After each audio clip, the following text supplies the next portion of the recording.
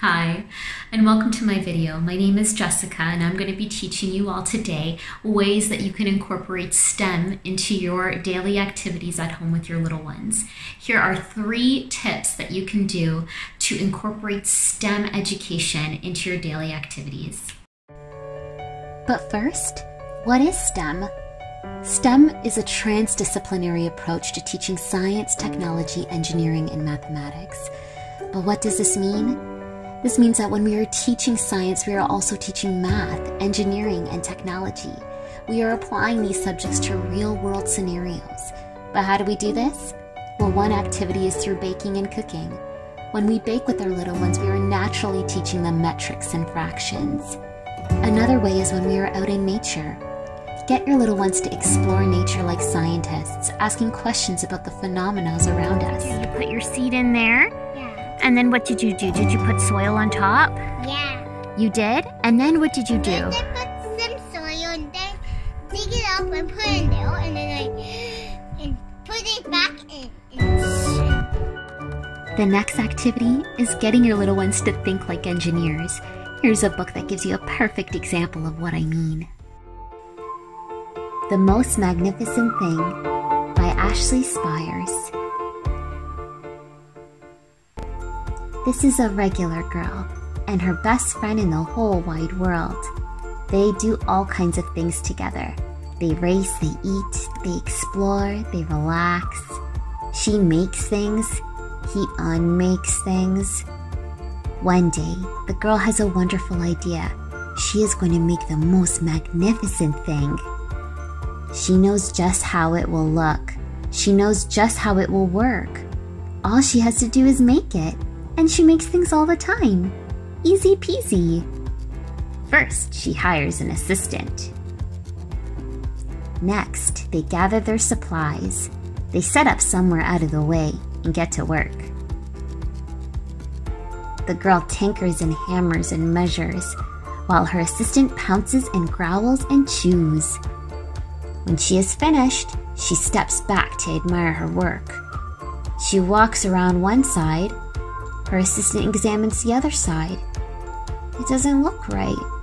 Her assistant picks it up and gives it a shake. It doesn't feel right either. They are shocked to discover that their thing isn't magnificent or good. It isn't even kind of sort of okay. It is all wrong. The girl tosses it aside and gives it another go.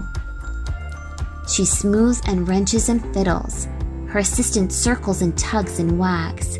When she is finished, she stands up and takes a long look at it. Her assistant gives it a nudge with his paw. The thing is still wrong. She decides to try it again.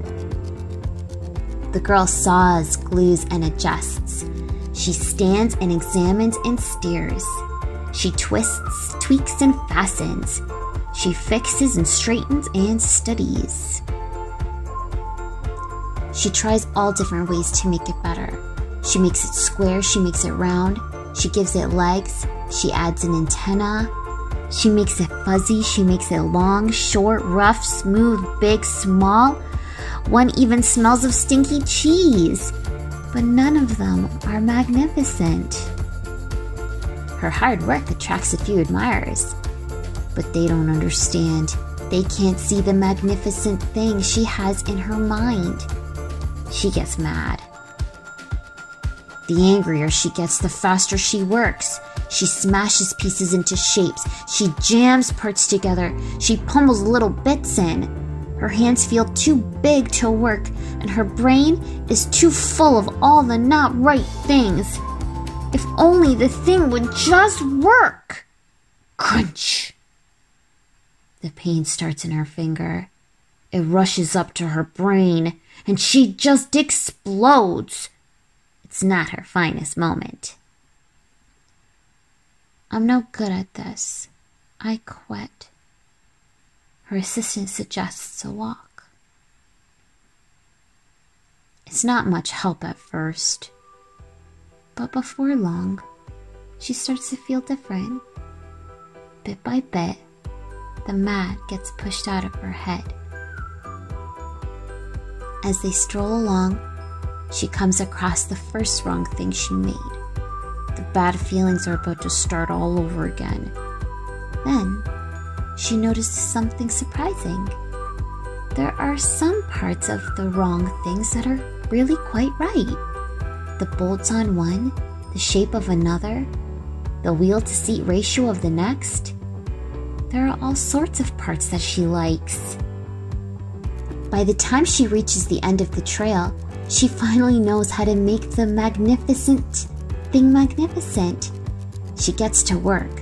She works carefully and slowly, tinkering, hammering, twisting, fiddling, gluing, painting. Her assistant makes sure there are no distractions. The afternoon fades into the evening. Finally, she finishes. She alerts her assistant. The pair take a good long look. It leans a little to the left, and it's a bit heavier than expected. The color could use a bit of work too, but it's just what she wanted. They climb aboard and take it for a spin. They are not disappointed. It really is the most magnificent thing. What an amazing book. I love the special messages in this book about letting our little ones make mistakes and learning from our mistakes, just like the little girl in the book did. Another component of this book that I love is how she really is going through the engineering design process that I mentioned earlier. How we as educators teach the little ones about engineering is through a process called the engineering design process, which I am going to explain through an activity that I've done with my little one. More details on the activity will be in the description box below.